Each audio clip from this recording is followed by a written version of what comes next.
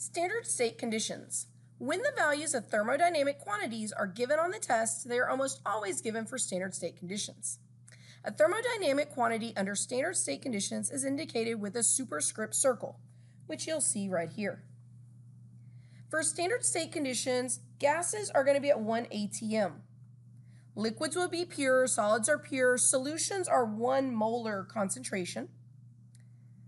Energy of formation of elements such as sodium or diatomics, so F2, Br2, in its normal state are defined as 0. And temperature for standard state is 25 degrees Celsius, which is 298 Kelvin. Standard state values can be calculated for other temperatures, but when using the values that are in the back of a book or most tables, it's going to be 25 degrees Celsius. Delta S, or entropy. Entropy is the measure of randomness or disorder in a system. It can be defined as the sum of the products minus the sum of the reactants' entropy values. Without calculating and just knowing qualitatively, liquids are going to have a higher entropy value than solids. Gases have higher entropy values than liquids, and particles that are in solutions have higher entropy values than solids. Lower pressures and higher temperatures also have higher entropy values. This is due to them having more dispersal or having more microstates. There's more possibilities of where they're at any given moment in time. If a system has more disorder, that's a positive delta S. So let's look at this first problem.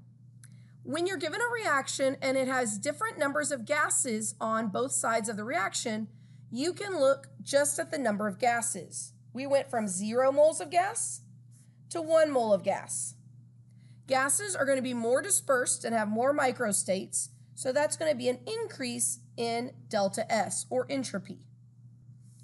This next one went from 3 moles of reactants total to 2 moles of products, but more importantly, we went from 1 mole of gas to no moles of gas. So that's a decrease or a negative delta S value for the reaction. Go ahead and pause the video and try C through G on your own. Restart when you're done. The next one went from 3 moles of gas to no moles of gas, so that should have been a negative delta S.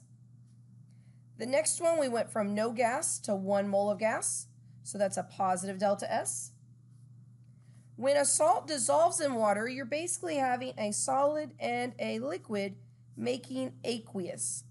So that's going to be more disorder because we had 2 pure substances and now we have a mixture. For the next one, we went from 1 atm to 2 atm. So we had an increase in pressure. When pressure increases, then the particles are going to be more compact, making it have a decrease in delta S. And finally, 50 degrees or 100 degrees. At a higher temperature, the molecules will be moving faster, so there's more randomness in their motion. So that's going to be a positive delta S.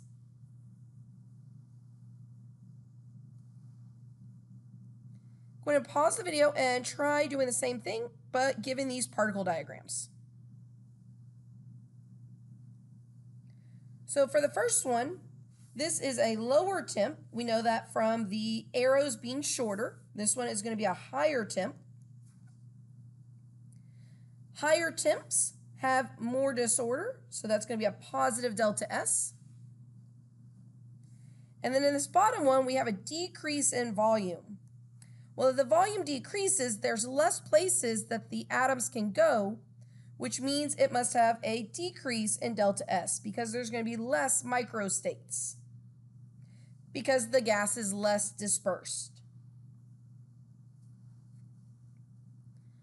So on this one, we're going to predict the sign of delta S and explain, and then predict the sign of delta H and explain. Remember that from Unit 6, delta H is enthalpy, and that's the heat of reaction.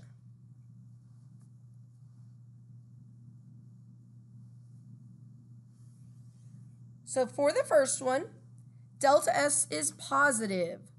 Because the process goes from a liquid to a gas, and gases are more dispersed, so the product has more microstates.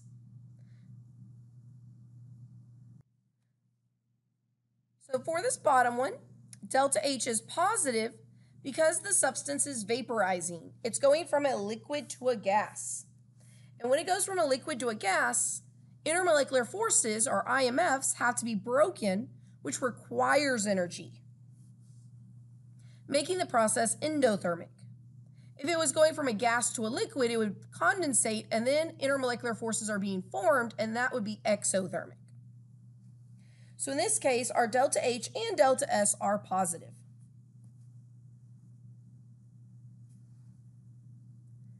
Go ahead and pause the video and calculate delta S for this reaction using the delta S values provided. So first I'm going to do my products. So 3 times CO2 plus 4 times my water minus all of my reactants, so 1 C3H8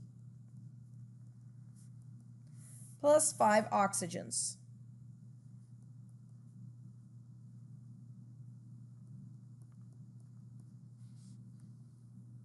I'd recommend doing all of your products. So get this whole value and then get all of my reactant values to make sure I don't mess up plugging it into the calculator.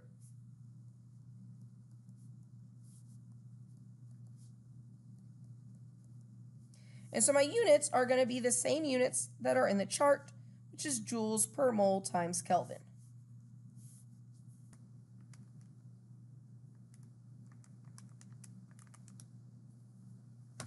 Gibbs free energy, or delta G, is a measure of whether or not a process will proceed without the input of outside energy.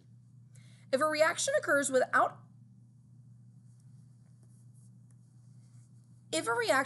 without outside energy input, then it's thermodynamically favored, while one that does not is said to be unfavorable. If delta G is negative, then the reaction is thermodynamically favorable. If delta G is positive, the reaction is thermodynamically unfavored. And if delta G is 0, then the system is simply at equilibrium. Just like delta H and delta S, we can find delta G naught by doing the sum of our delta G products minus the sum of our delta G reactants by multiplying by the coefficients like we've done previously. Delta G takes into account delta H and delta S into its equation. So delta G is equal to delta H minus T delta S. For delta S, make sure that you convert your joules to kilojoules, and temperature must be in Kelvin. So then delta G will be in kilojoules. Sometimes your reaction is always going to be spontaneous or thermodynamically favorable. That occurs when delta H is negative and delta S is positive. So it doesn't matter what the temperature is, it's always going to have a negative delta G. It's never spontaneous if delta H is positive and delta S is negative.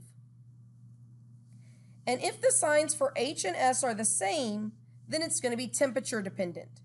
If they're both positive, it's spontaneous at high temperatures. If they're both negative, then it's spontaneous or thermodynamically favorable at low temperatures. To help you remember that without drawing out that table on the left, you can also just draw a box. One side delta H, one side delta S. Positive, negative, positive, negative. For delta H, exothermic favors a thermodynamically favorable reaction because it's exothermic. It's going to release energy. While endothermic, you'd have to absorb energy before the reaction went. And for delta S, more disorder is what the universe goes towards. So when both delta S and delta H are favorable for a thermodynamically favorable reaction, then it's always spontaneous. So at all temps, delta G will be negative. When delta H is positive and delta S is negative, then it's never spontaneous. And again, if they're both positive, that's going to be high temp. And if they're both negative, then at low temps. To figure out what temperature is high and low, you would set delta G to 0, plugging in your actual delta H and delta S value to see what the temperature would have to be. If both my H and S are positive, then I would want a number bigger than the temperature solved for. And if they're both negative, I would choose a temperature less than T. So it could be like any number greater than 300 would be thermodynamically favorable if it was a high temp. Or I could say any temperature less than 300 would be a low temp.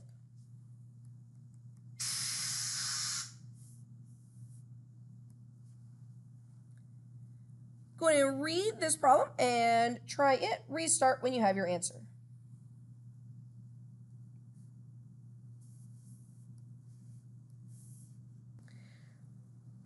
So it says that the reaction is not favorable at low temps, but is favored as the temperature increases, which means it depends on temperature. So H and S must have the same sign. Because it is not favorable at low temps, but favorable as the temperature increases, H and S must both be positive. So looking at our answer choices, B is the only one that has a positive H and S. Go ahead and pause the video and try this one. Restart when you're done. So here I can see that my delta H is negative, and that goes towards a thermodynamically favorable reaction. My S, I have a solid, a gas, and a solid. So I go from half of a gas to no gas. So delta S must be negative because I had a decrease in entropy. The reaction is favorable because it says that it essentially goes to completion. So I know that the answer is either A or C, but only delta H is for a thermodynamically favorable reaction. We want a positive S for it to be enthalpy and entropy. So the answer is A. Go ahead and pause the video and try this one on your own. Restart when you are done. So for this one, we went from a gas to a solid. So our delta S should be negative because solids have less disorder because they have less microstates and they're less dispersed than a gas would be. My delta H, I'm going from a gas to a solid, and so I should be forming intermolecular forces between the molecules to make a solid because breaking intermolecular forces is endothermic. And it says that the reaction is occurring at 10 degrees Celsius, so my delta G must be negative as well. So the answer is D. Go ahead and pause the video and try this one on your own. Restart when you're done. So in this problem, we have solid NaCl is being dissolved in water. Since it dissolves, delta G should be negative. Also, we have a solid dissolving to aqueous, so delta S should be positive. It says that the temperature goes down, which means it's endothermic, and so delta H should be positive. So C should have been the answer that you got. Go ahead and pause the video and try this one on your own. Restart when you're done.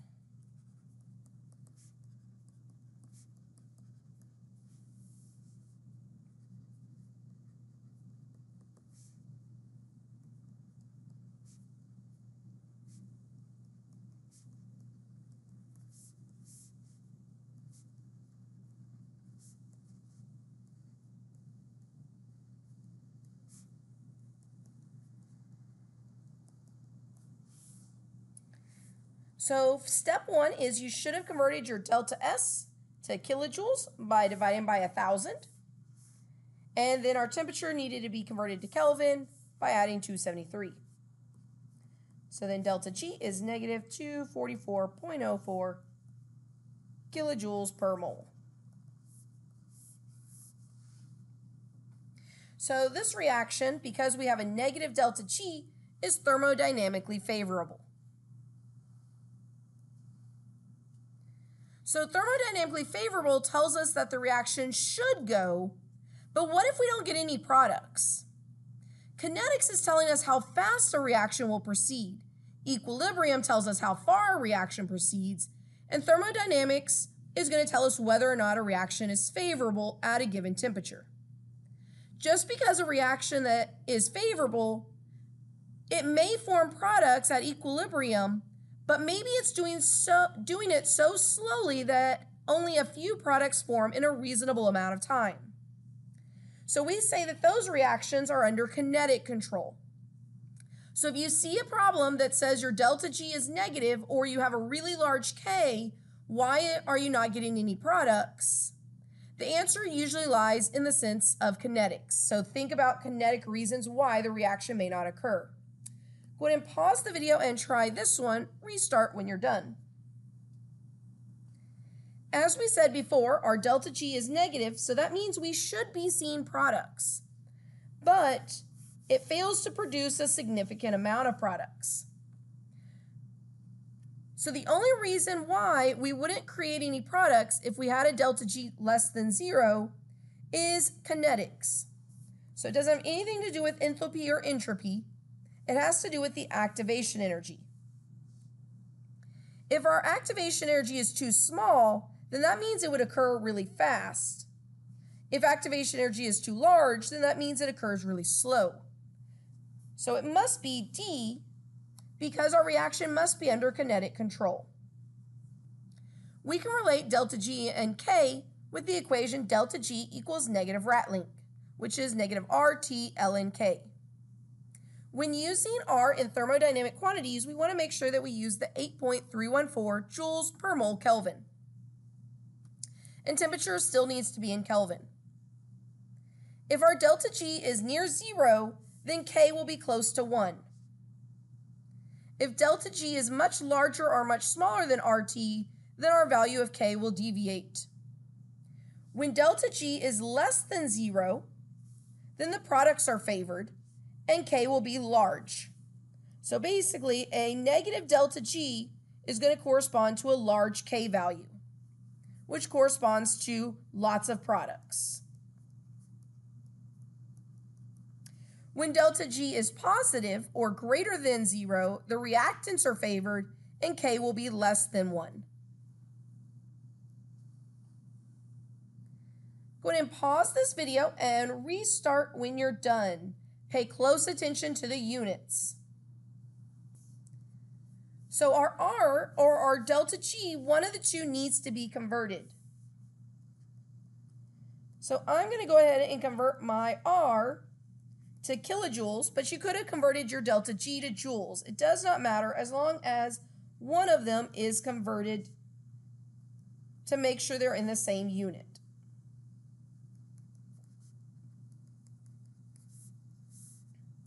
Temperature should be 298. And ln K.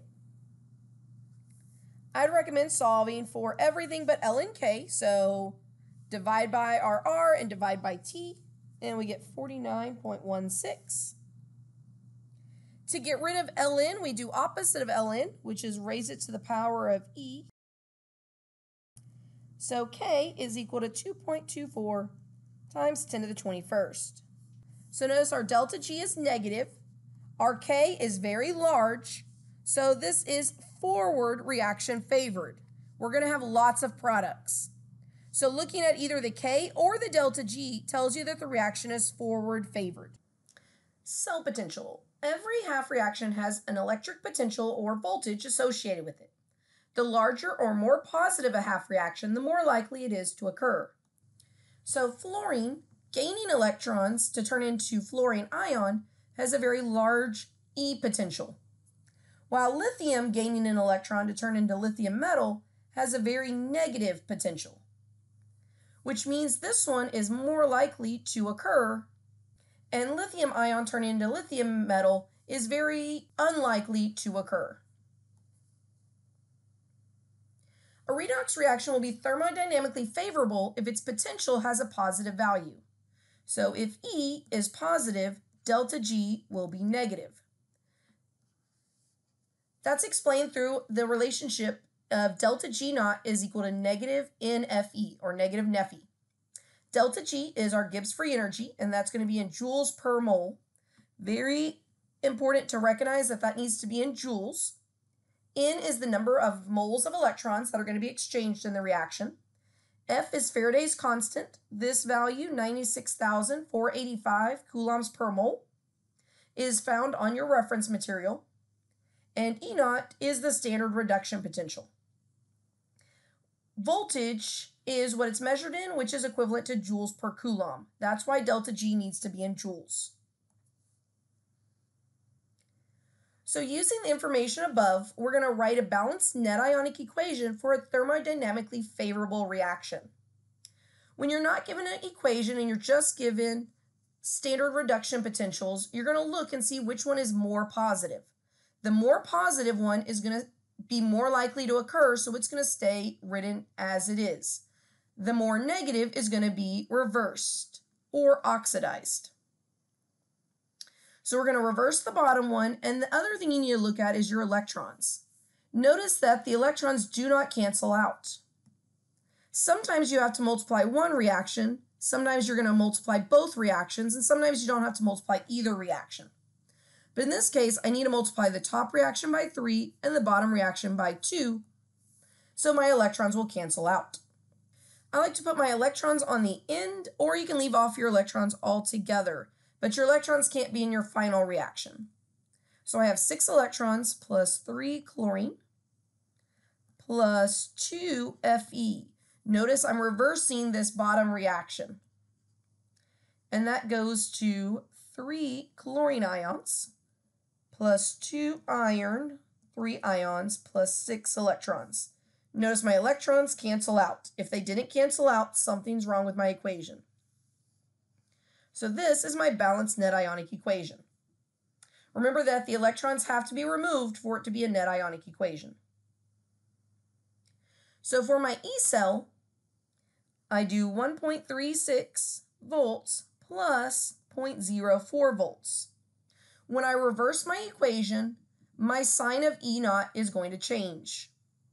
When I multiply a reaction, E cell remains the same. So although I multiplied my reactions, I did not multiply my E cells, or my E naughts. So adding those together, I get 1.40 volts. For the last one, I'm looking for delta G, so delta G equals negative Nephi. I'm looking for delta G. My N is number of electrons. That's how many I canceled out. So minus 6. F was Faraday's constant. And E was what I just calculated. Multiplying that out, I get negative 8.10 times 10 to the 5th joules.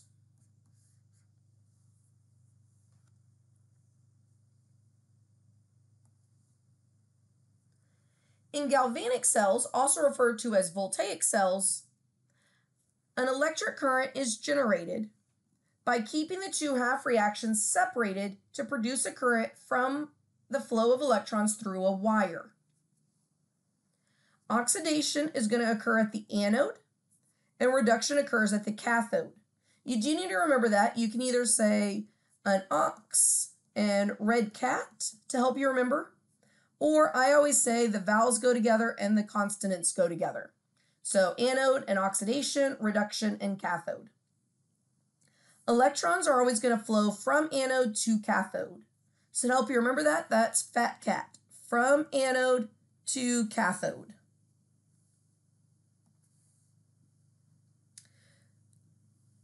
So go ahead and pause the video, figure out which reaction is going to stay as written and which one is going to get reversed.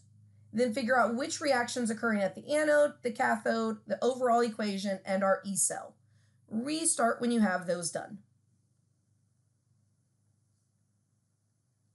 So this one should be reversed because it's less positive. So if it's being reversed, oxidation's occurring. This one stays as written, so it is reduction. Anode is where oxidation occurs, but for oxidation, this top reaction should be reversed, so the reaction occurring at the anode should be the reversed reaction. Make sure that you reverse it. A common mistake is not reversing that reaction. The cathode is where reduction occurs, and so that one is going to be just as it is above. I don't need to multiply my reactions yet. I do for the overall reaction. So for my overall reaction, I should be multiplying my silver by 2, so my electrons will cancel out. So adding that all together, you should have gotten 1 copper metal plus 2 silver ions, make 2 silver metal and a copper plus 2 ion. For my E cell, I'm going to have 0.80 minus 0.34, since I reversed that top one, giving me 0.46 volts. Make sure that you show that addition to make sure that you're getting full credit, since all work needs to be shown. Let's see what this cell looks like in action. So on our left beaker, we're going to go in and put our copper solution. And then on the right, we're going to go ahead and put our silver solution. Notice that our metals are our electrodes, and they're connected with a wire over here to our voltmeter. We calculated that we would get 0.46 volts. So notice we got a negative voltage, which means we have it connected opposite. So if we reconnect with our silver on the left and our copper on the right, now we have our positive 0.46 voltage. So our copper electrode, we said, is going to be losing mass because it's going from copper metal to copper ion. Here we can see that taking place. It loses 2 electrons and it turns into a copper ion, which goes into solution. Our electrons go up through the wire over here to the silver side. As those electrons come down, then the silver ions are attracted to the electrode and then played out as silver metal. When it turns into silver metal, those ions get bigger in size because atoms are going to be bigger than the positive ions that make it up. And over here, copper ions are formed and they're going to be smaller than the copper atoms. So go ahead and pause the video and try this part of a problem from the 2019 test. Restart when you're done. So for this one, it says write a balanced equation for the reaction that's thermodynamically favorable that produces bromine. Well, bromine is right here in this top reaction. And if I want to produce bromine, this reaction must be reversed. So it's going to be oxidized. In order for it to be thermodynamically favorable, my E cell needs to be positive overall. And since this one's being reversed, one of these two is going to be needs to stay as written. The only way that I can get a positive E cell when saying x plus negative 1.07 to give me a positive number is if I use this second half reaction. Notice that my electrons will cancel out. So your balanced equation should have reversed that top reaction and kept the second reaction as it is. So that is your balanced equation that's thermodynamically favorable that produces bromine. On the 2019 test, you got 1 point if you wrote that as your answer. But then it also says justify that the reaction is thermodynamically favorable by calculating the E. Well, my E cell would be 1.36 plus negative 1.07, which gives me a 0.29 volts. Since E cell is positive, the reaction is thermodynamically favorable.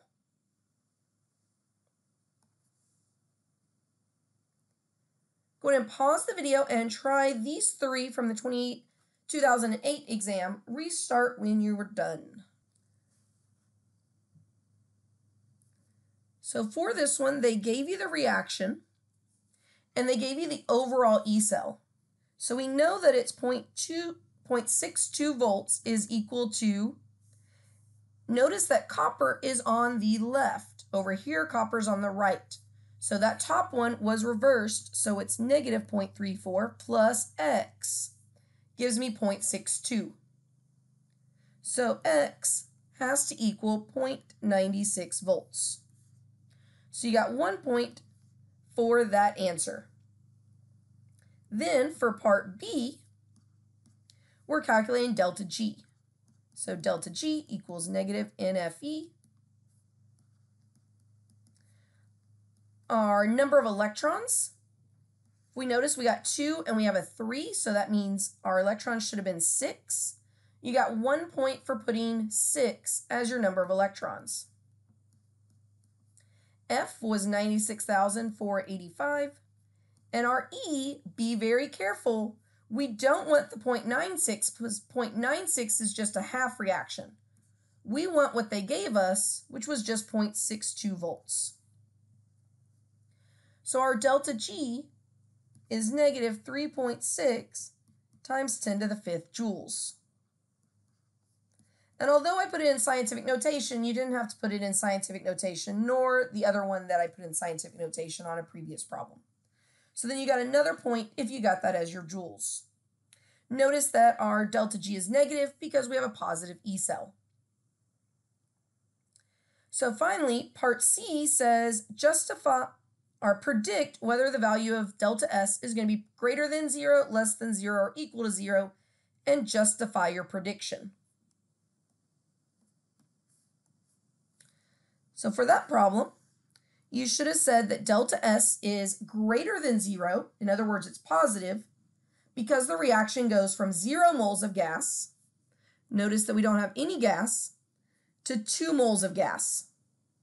As gases are more dispersed, gases have more microstates, so delta S is positive.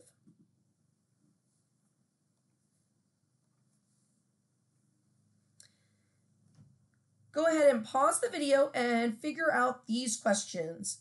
Restart when you're done with them.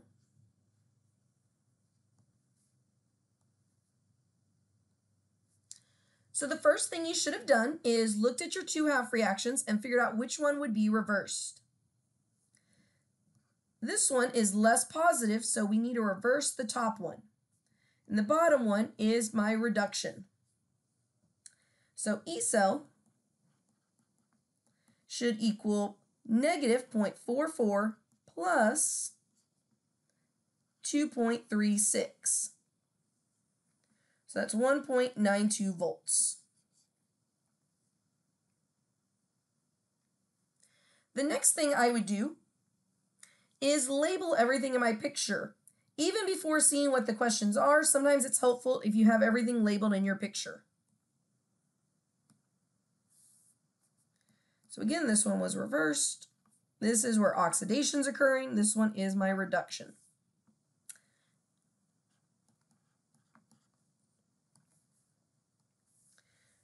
So if iron is being reduced, reduction occurs at the cathode. Magnesium is reversed, oxidation's occurring there, so that's my anode.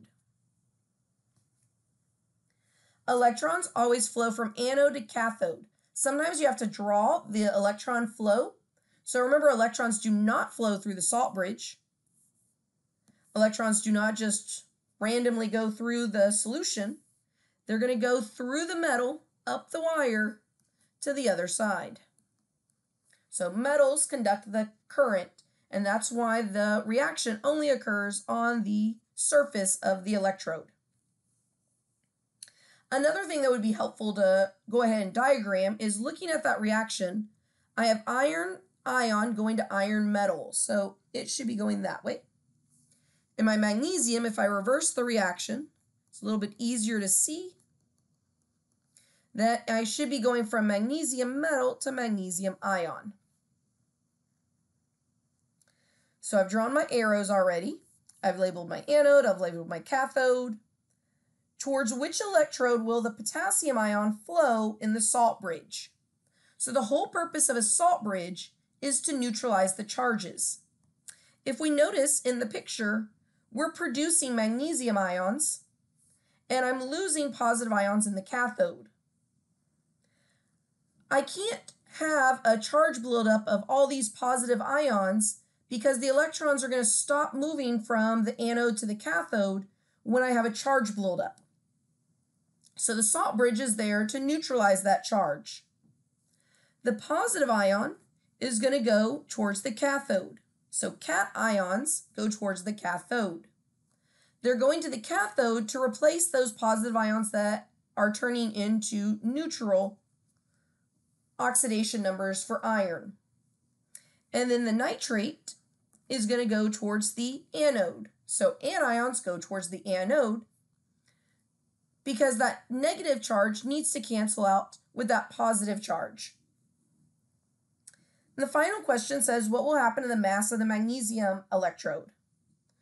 Well, if we look at it, the magnesium electrode is turning into magnesium ion. So magnesium should be going down in mass. While if we look at the iron electrode, the iron ions are plating onto the iron electrode, so this mass will go up. So the mass will increase on this side and the mass will decrease on this side.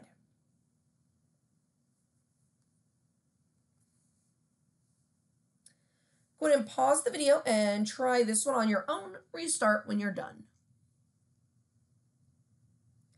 This one's a throwback to a few minutes ago when we were talking about why a reaction would occur even though the delta G was negative.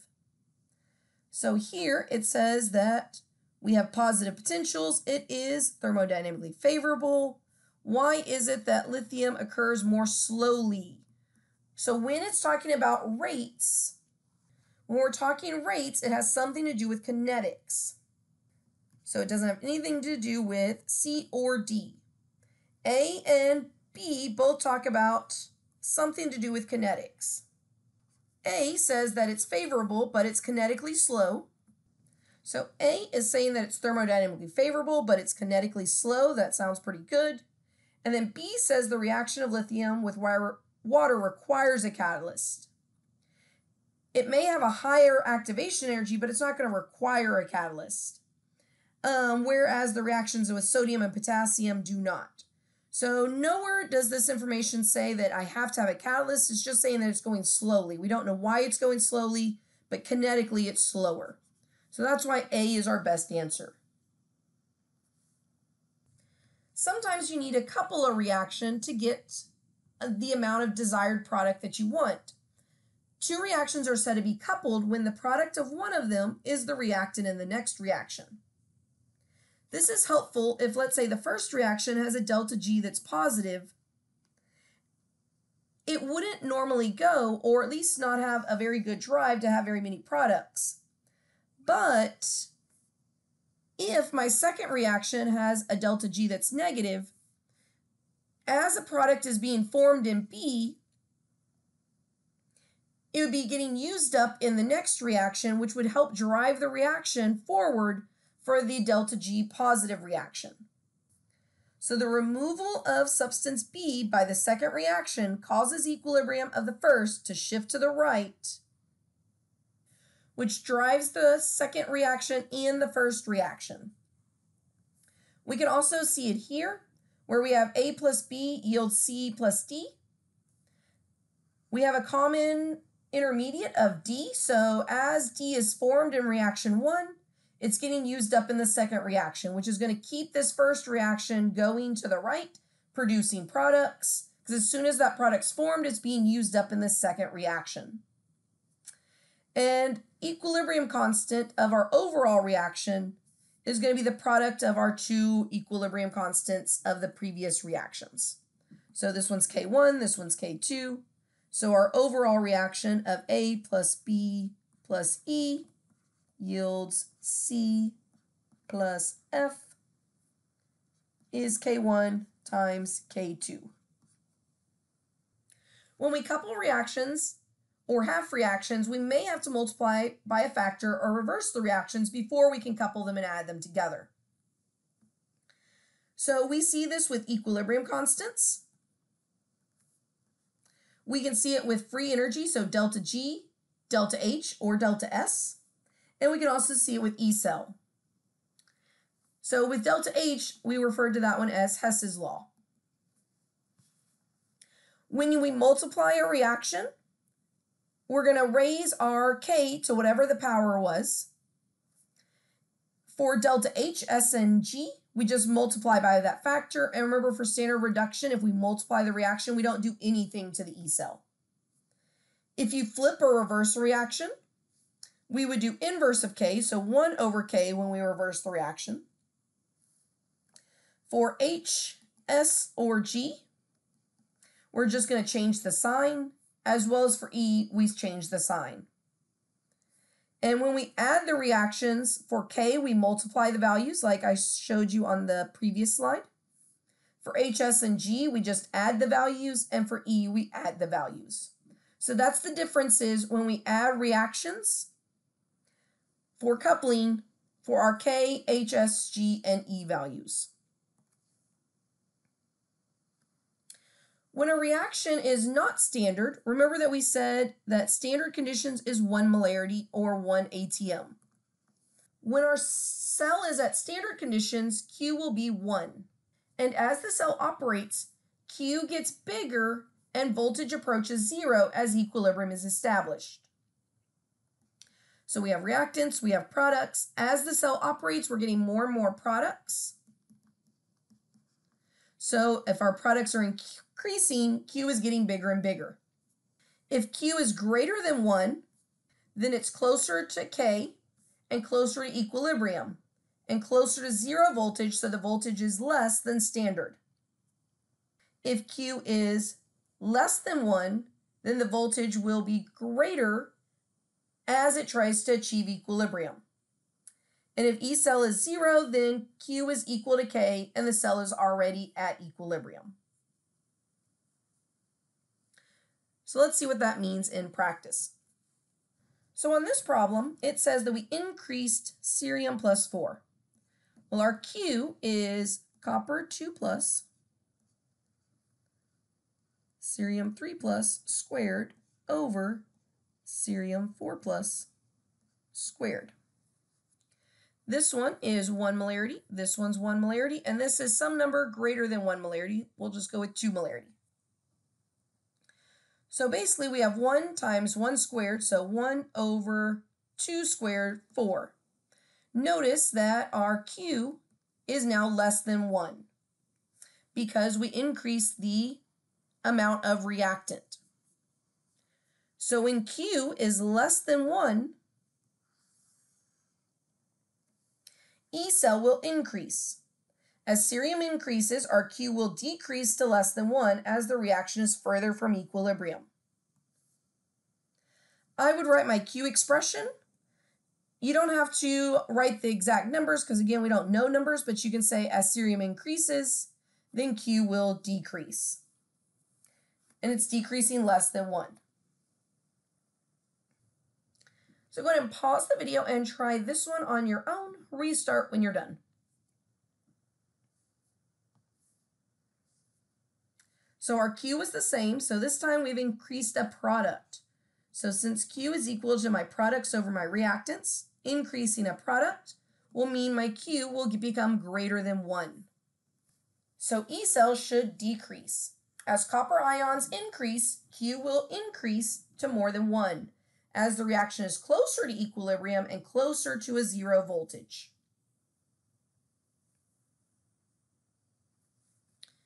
And go ahead and pause the video and try this last one on your own. Restart when you're done.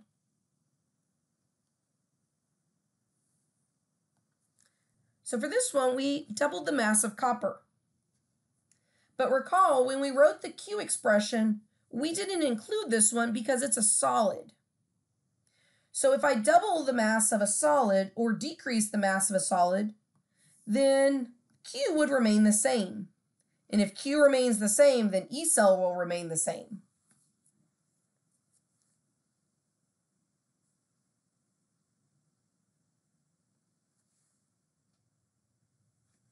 All right, finally we have electrolytic cells. In an electrolytic cell, E cell is negative and delta G is positive. so the reaction is thermodynamically unfavorable. In order for the reaction to occur, an outside source of voltage must be applied. Sometimes the current will be passed through a molten compound or pure water, and only one possible set of products can be produced. But most of the time, it's going to be passed through either an aqueous solution, or you'll have a mixture of substances to choose from. So if it's an aqueous solution, you have to determine the products of the reactions by comparing the E values.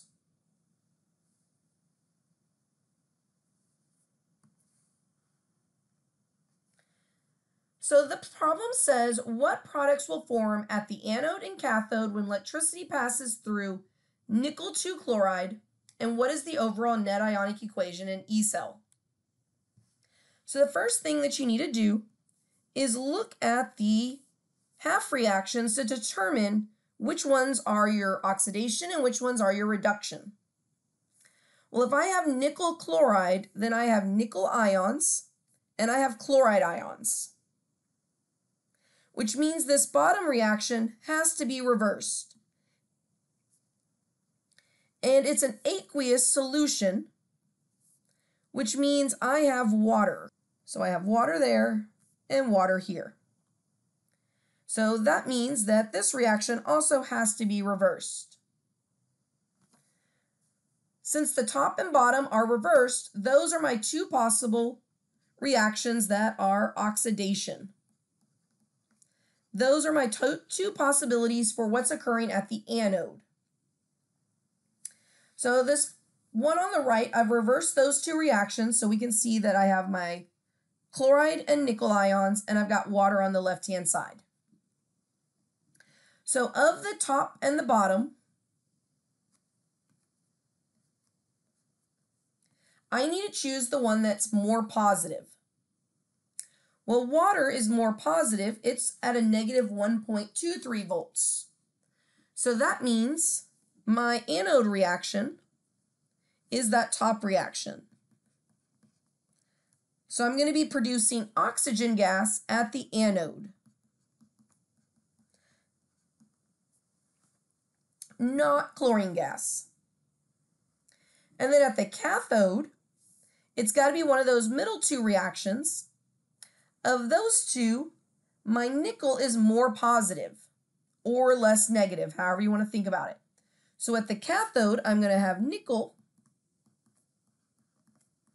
being plated. I do need to multiply this cathode reaction by 2 for my overall reaction, so my electrons will cancel out. So I have 2 waters plus 2 nickel ions yields oxygen gas, hydrogen ions, and nickel metal. My overall E cell, I used this top reaction, so negative 1.23, and I've already reversed the sign of that, plus negative 0.25. So I get negative 1.48 volts. Notice that my E cell is negative, which is to be expected because I'm having to pass electricity through it. So it is thermodynamically unfavorable.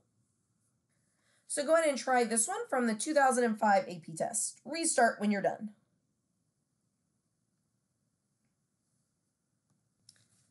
So this problem is very similar to the one we saw a second ago.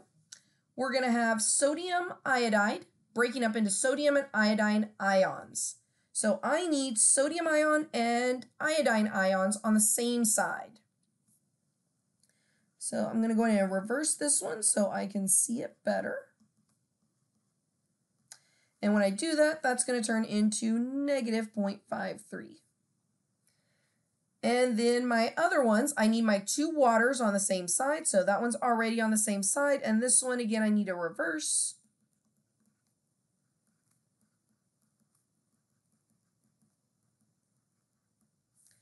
And so that's going to make it negative 1.23. So these top two are reversed, which means those are oxidation. And oxidation occurs at the anode. Doesn't matter if it's electrolytic or galvanic, oxidation occurs at the anode. So if I want my balanced oxidation, I look at these two and the iodine is more positive. So the half reaction taking place is going to be that one. So that's my answer to I.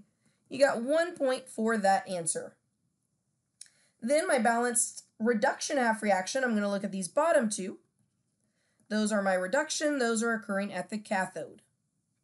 Of those two, the water is more positive.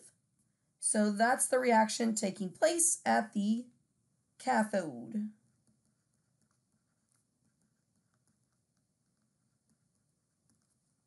So you got 1 point for that answer.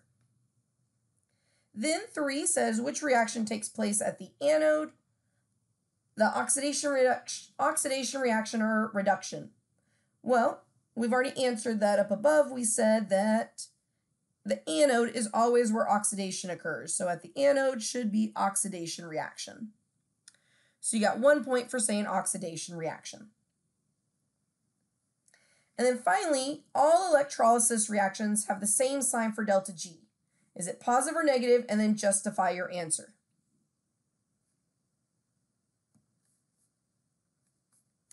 For that last one, you should have said that the sign for delta G for all electrolysis reactions is positive because electrolysis reactions are non-spontaneous or not thermodynamically favorable. Energy in the form of applied electrical energy or electrical work must be applied to make the reaction occur. So for this answer, you needed to say that it was positive, and then that it's not thermodynamically favorable, so energy will need to be applied. You also could have referenced that delta G has to be positive because delta G equals negative NFE. N is a positive value, F is a positive value, and my E will always be negative. So negative times negative means delta G has to be positive.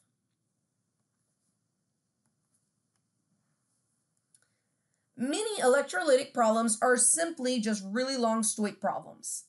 Before we get to an example, you need to know some definitions. An amp or amperes is a measure of current, and those are measured in coulombs per second. Faraday is 96,485 coulombs per mole of electrons. So we saw that with our delta G calculations, but now we need to make sure that we're paying very close attention to our units. So Q is our charge, and that's going to be in coulombs. And then T is time in seconds. So again, amps, or I, is coulombs per second. This equation is on the formula chart. So here's one example of a stoich problem that you could see that's an electrolytic problem. The very first step I would do is rewrite this 3.8 amps. It stands for 3.80 coulombs per second. That's a conversion factor, which means I'm not going to start with it. You're going to start with time or amount. In this case, we're going to start with time. So I have 25 minutes, and you probably want to be writing small or far to the left. I'm trying to use this conversion factor, so I have to get minutes to seconds. So 1 minute is equal to 60 seconds. Once I get it to seconds, I can convert my seconds to coulombs. Up above, I have 1 second for 3.80 coulombs. Faraday's constant says that you have 96,485 coulombs for every 1 mole of electrons.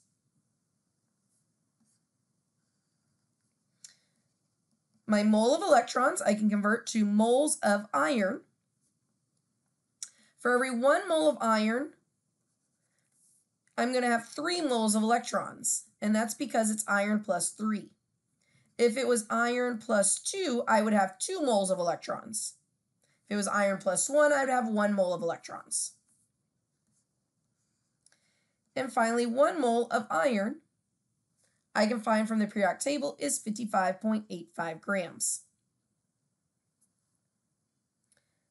So multiplying and dividing, I get 1.1 grams of iron. Go ahead and pause the video and try this one on your own. The only difference on this one is we're going to start with grams and we're going to go to minutes. So opposite of what we just did, but same process.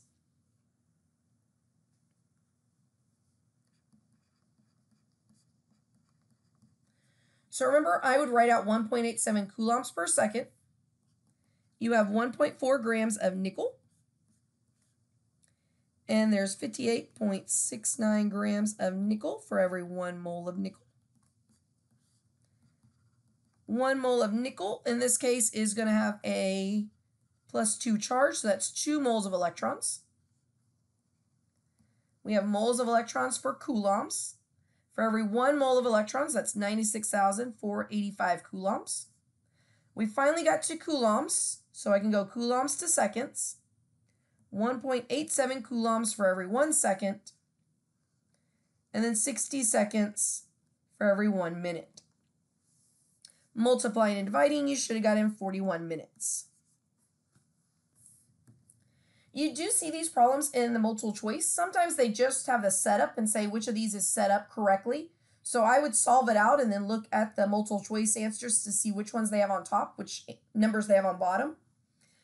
But if you have to solve it out without a calculator, make sure you're just reducing things down and rounding. So I would say that I can say that this is 60. And so 2 divided by 60, that's 1 and 30. And then I could divide 30, or let's just divide by 10. So then I've got 3 of these, and I can divide this by 10. So basically just take off a 0 and round it a little bit. And then I could say, well, 3 goes into this. That's 3, 2, and then we can make that a 6, so 2, 0. And then this is basically a 2, so we can say that's 1, and then divide this by 2 again. So 32 would be 1.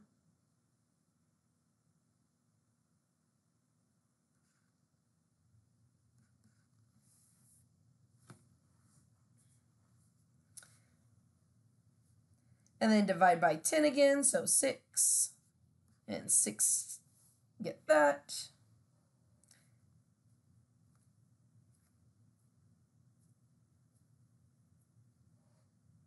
Divide by 2 again. That's basically a 1. This is almost 1.5. So if I said that was 1.5 and that's a 3, then this becomes a 1 and that becomes a 2. So then I could say that's 2 and that's 80. So 80 divided by 2 is 40. And we have 40 as our answer, roughly. So again, you can just keep reducing top and bottom. You could have divided by bigger numbers if you saw bigger numbers, but just keep going until it becomes manageable numbers that you can solve out. You don't want to be off to the side saying, okay, 1.4 times 2, and then let me multiply that by 96,485. You don't have time to multiply it all out. So reduce, reduce, reduce until you get manageable numbers.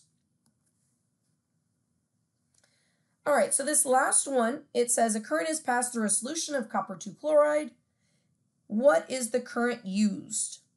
So remember from our formula chart, current is equal to charge over time, which is really just coulombs per second.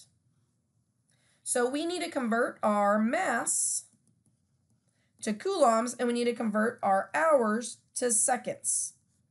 So go ahead and pause the video, solve those, and then restart when you're done to see if you're right. Okay, so you should have had converted your grams of copper to moles of copper. Be careful, in this case that was 5.3 grams of copper, but if they gave you the mass of copper chloride, you would have needed to convert the mass of copper chloride to moles of copper chloride.